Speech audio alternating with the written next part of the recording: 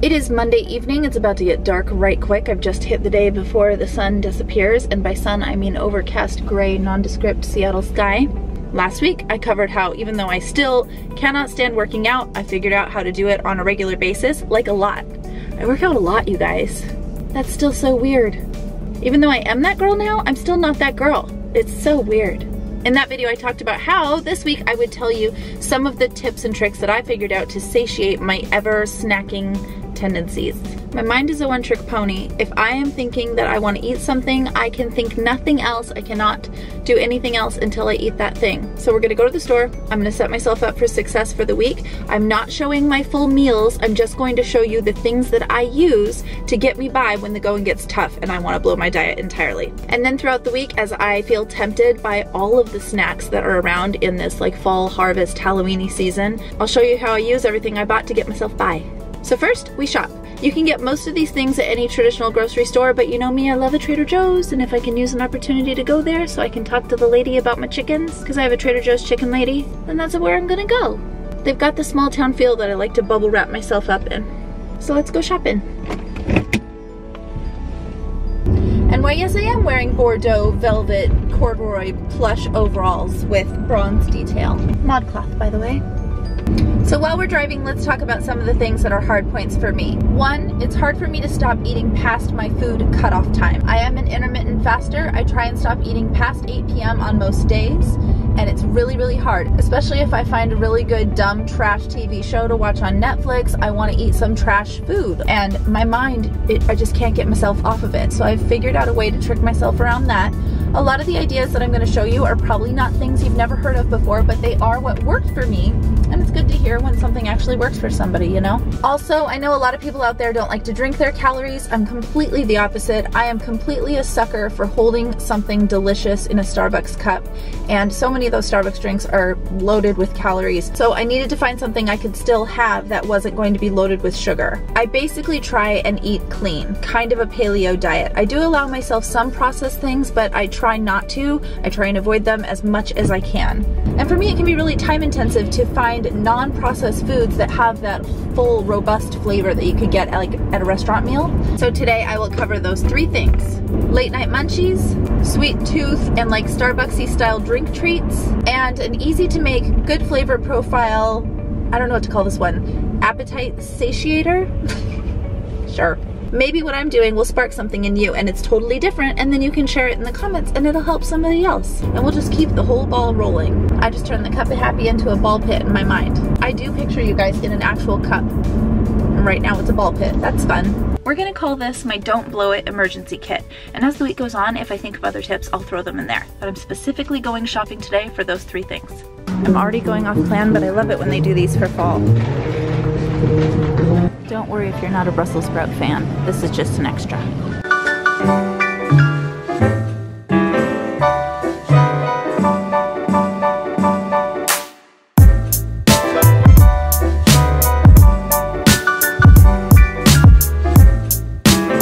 You want to choose one that's pretty uniformly shaped with the most amount of fatness in the middle, you know what I mean? This guy wouldn't cut it.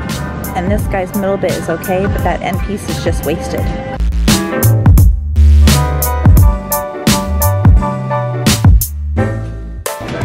Part of us not doing processed items is we're also doing full fat things. You do you though. Okay, we're done. We got one bag, just a couple of items. I was in there like 10 minutes. Can you tell how much darker it got? And all of these items together cost a total of $14.74. And only the one impulse purchase. All right, I'll see you when the going gets tough.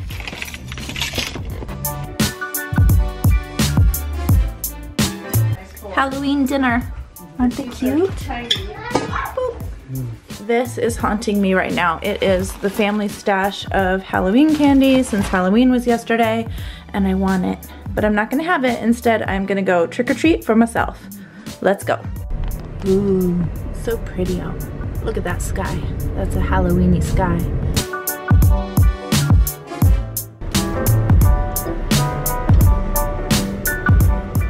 Hi there, we're gonna get started for you today. Hi, can I get 2 venti triple shot espressos over ice? Nothing else in the cup? Alrighty, type that in real quick. Alrighty, $5.83 is gonna be your total at the window. Thank you. The Starbucks girl is flirting with the car in front of me. There's a lot of giggling going on.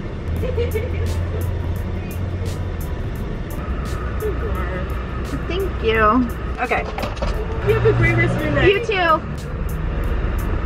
Okay, here's my trick. Now this is still a treat. It's gonna be a high fat but low sugar treat for me.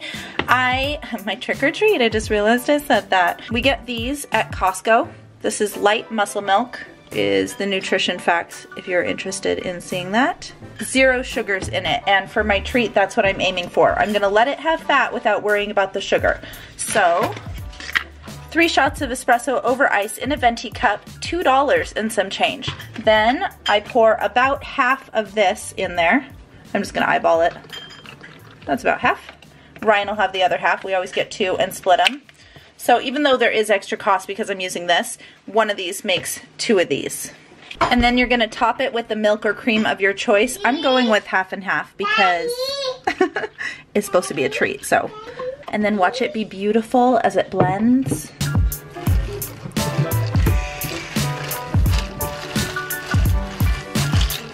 Yum.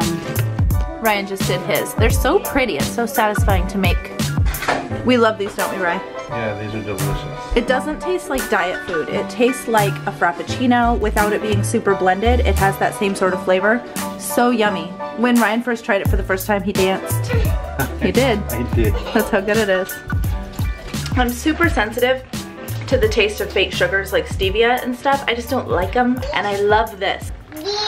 For a low sugar treat, I think it's super worth it. Sadie's saying cheese and please in the background. Can you tell the difference between the two?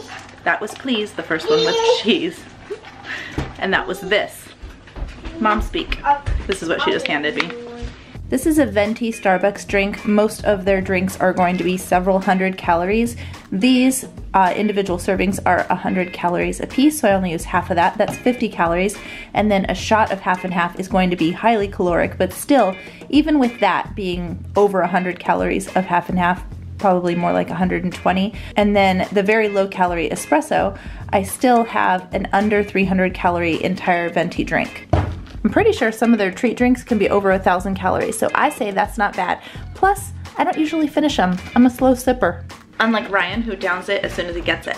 Oh, he got a bunny.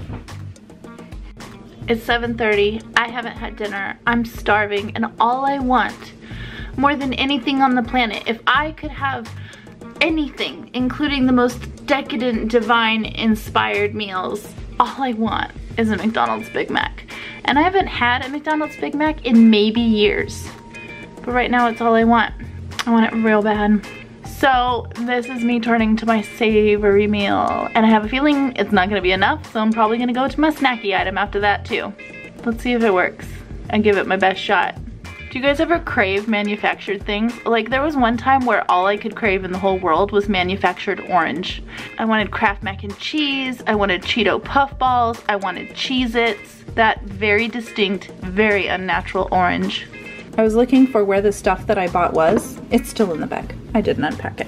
First we have, this is all the stuff that would be on an everything bagel, except for the bagel. I don't think I needed to explain that, it's in the title. Our sweet potato or yam, for those of you that want to come at me. Yes, I'm making sweet potato toast. It's really big on Pinterest right now. There's a lot of different ways you can top it. This is what I do to keep it simple. I think I also have a lime, so I might squirt a little of that on there, but I'm just gonna show you how I do it. Maybe you haven't tried it yourself yet, and I wanna show you how easy it is. Brian's cooking other delicious things in the background. So first we want to chop our sweet potato into bread-sized slices, or toast-sized slices. That's why you want one that's kind of uniform. You can do this with the white sweet potatoes or proper sweet potatoes as well, but I think this has much better flavor and isn't as fibrous when you're eating it. Okay, there's my 3 slices. The rest of the sweet potato can go into the fridge wrapped up for tomorrow to do this again. I cut the tip off, it's a little discolored. It was ooky looking to me, even though it's probably fine, and I want it to fit in my toaster. So you don't have to do anything to them, no prep, just slice them up.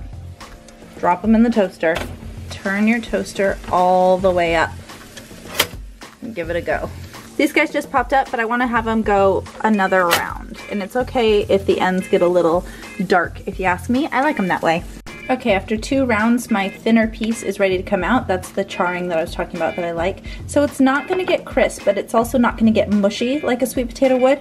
It gives it like a still fresh bite to it while not having it be a raw sweet potato. That's not a very good descriptor, but you should really try it. Even if you're not a huge sweet potato fan, I'm not, but I like this. It's more about the texture than it is about the actual sweet potato. Everything you top it with is the actual feature of what you're gonna be eating. And then I'm going to shake my everything bagel seasoning on there. And then, because it always makes everything better, a dash of sriracha. I don't eat it with a fork and knife. I think part of the fun of it is making it hand food, but it's not the kind of hand food you want to eat with somebody looking at you. So obviously this wouldn't be a whole meal. Like I would also pair it with something like Brussels sprouts or something like that. But I am just trying to get my hankering for my Big Mac out of the way. And I will say this smells so good. It is the culmination of its parts. It doesn't smell like the individual pieces. It has a really great smell to it. So I'm getting hungry and excited for it. Fold it. I've got some avocado in there and bite. Yeah, that's gonna do it for me. It's really good. So if you don't like avocado, you can top it with egg. If you don't have the everything but the bagel seasoning, you can make up your own stuff. There's so many different things you can pile these high with, including like goat cheese and berries, and look on Pinterest, it's all over the place. I've tried a few of them, but this is my favorite. And if I had extra time, I would do like an over easy egg with it, but I really wanted to show you the most simple thing that I make and how easy is it to just stick something in a toaster and slice up some avocado and you're done. I think going thinner on the slices are a little better, and like I said, I like that little bit of char on mine. It's super tasty. This is gonna do it for me. I think I win. I feel like I have some sort of like foggy filter on the side. I don't know what's going on, but here is a little unplanned tip that I'll shove in the middle of this video. I think Brussels sprouts are delicious. These are roasted crispy garlic Brussels sprouts, and I can eat them in large quantities. They're gonna be low calorie and good for me, and they make my belly full, whereas a lot of veggies don't. So if you find something healthy that you like, they don't just have to be a side. Eat them for an entire meal. I do it all the time. If you don't love Brussels sprouts, find a healthy thing you do love and rethink how you eat it. It doesn't have to be a side dish. It's 2 a.m. I just folded laundry. I'm watching New Girl and I am starving. Lulu, I'm hungry. I should be asleep and I should be in the middle of fasting, but I want to know what's going to happen on the next episode. I'm going to watch one more and I'm hungry, so I'm going to make my midnight snack. First, let's admire the art. Look, there's Lulu. Scarlett, her drawing is like animation style. Like she kind of looks like she could be an animator for the Powerpuff Girls or something. She found a feather and turned it into the mane and tail of these unicorns. And when I asked why the unicorns were sad, which I'm sure you are asking to yourselves right now, she said, because they're in a sandstorm. Look, there's my mom and baby Luca.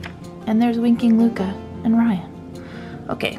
We are going in for the good old classic kale chips. Yes, we are. But I'm gonna show you how to make them and I promise you they're real yummy, so stick with me. Okay, I get this chopped kale from Trader Joe's. I really like this super ruffly kind for kale chips. Spread them out on a baking sheet. This is gonna cook down a little bit, but try and give each leaf a little bit of its own dance space, like in Dirty Dancing. You want the heat to be able to dry them all out. Next, I pick out any giant hunks of stalk that are in there like this and just rip off the stalk bit. Keep the leaves, give the stalk bit to your bunnies.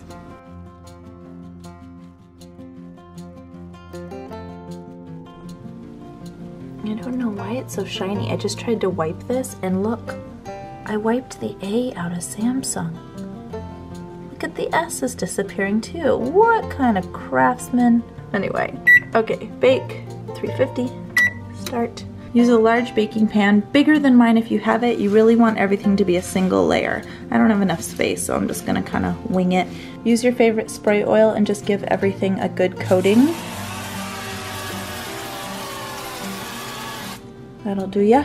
And then this is where the nutritional yeast is gonna come into play. I know it does not sound delicious. It does not have a delicious name, but it is delicious. It's like a cheesy chip topping flavor. So we wanted that good coating of oil so that this will stick. Whoa, a little heavy-handed there. Lighten up, Marie. I'm gonna watch what I'm actually doing rather than watching through the viewfinder. And just coat all of your greens. I like them nice and cheesy. That's pretty good. I usually use a finer grain salt because these are so delicate, but this worked okay. This part's the easy bit, but to make them perfect, you have to have good timing. You want to make sure that you have just enough time to dry them out so they're super crispy and that satisfying crunch, but not get brown because they will not have good flavor. I'm going to start by putting them in for 6 minutes. Seriously, if you've never tried kale chips, they are so easy. You need to try it. They're yummier than you think they are. Kale chips do not smell fantastic while they're cooking, but you just have to trust the process. After 6 minutes, I'm gonna kind of ruffle them around, give them their own space, and put them back in for another 6 minutes, and then they'll be done. You're on laundry, but I'm gonna give you a taste test as I finish this episode. That's what it looks like when it's done. It's crispy, and it totally satisfies that like Dorito / popcorn munchies kind of thing. So yummy. It's such a good crunch. It's got really good flavor. Now I can mindlessly eat this and not really worry about the calories or anything as I watch my big dumb show. We look beautiful, Lou. Alright you guys, that wraps it up for this video. If you have any snack hacks, leave them in the comments for me. Somebody out there who paid super close attention noticed that I never used the zucchini. I will show you how I make my zucchini chips on Instagram, so follow me there. The link will be below. I thought this video was going to be simple and it ended up being something that spanned over 2 weeks. So for the effort put in and that I finally got it up, hit the thumbs up for me please. Thumbs up, subscribe, hit the notifications. I'll see you next time.